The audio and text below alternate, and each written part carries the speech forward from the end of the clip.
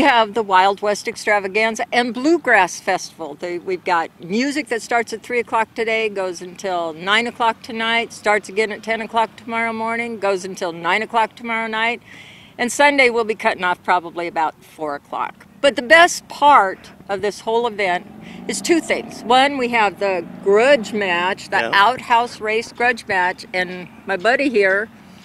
Tell me all about it, Butch. Well, last year, the county seat, which was sponsored by 3 commissioners, Shinhoffen, Boraski, and Carboni, we won that race, but unfortunately the gentleman that was running the event said that we didn't.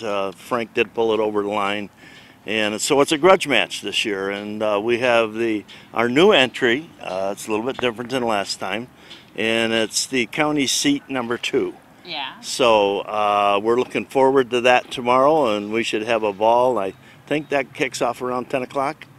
So did you kind of hop up your outhouses for this next one?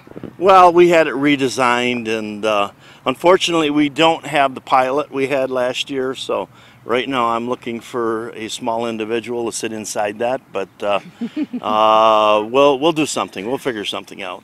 Tell me about the parade. It is scheduled to start at 9:30 in front of the Nugget, go north on Highway 160, up here just past the park. Kind of like the Fall Festival Parade ends at Boot Hill. The mules will then be driven around behind the park over just on the west side of the fire station. There's a park area there. And there will be some demonstrations. I can't tell you the exact time of when these mules are jumping chains and things like that. We're going to have all sorts of vendors here, all sorts of food, games, and just everything that you can possibly imagine, including that amazing bluegrass Dan Shinhoffen brought out again.